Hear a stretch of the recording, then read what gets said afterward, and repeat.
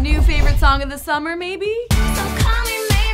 Carly Rae Jepsen does her fans right by releasing her new single, Cut to the Feeling, which will be featured on the motion picture soundtrack for the upcoming film Leap, which hits theaters in August. The theatrical poppy ballad was originally intended for her last album, Emotion, but ended up on the cutting room floor, that is, until now. The new Jepsen banger is in perfect line with her signature 80s power pop sound, including massive synths, generous harmonies, and a big arena-worthy chorus with the catchiest of lyrics. Don't believe me? Well, just take a listen.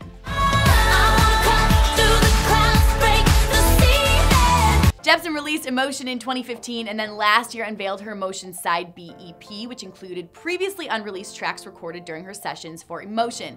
Jepsen will voice a ballerina named Odette in Leap, a film which follows two friends on an adventure traveling to Paris in hopes of following their dreams. The cast includes Elle Fanning, Nat Wolff, Maddie Ziegler, Mel Brooks, and Kate McKinnon.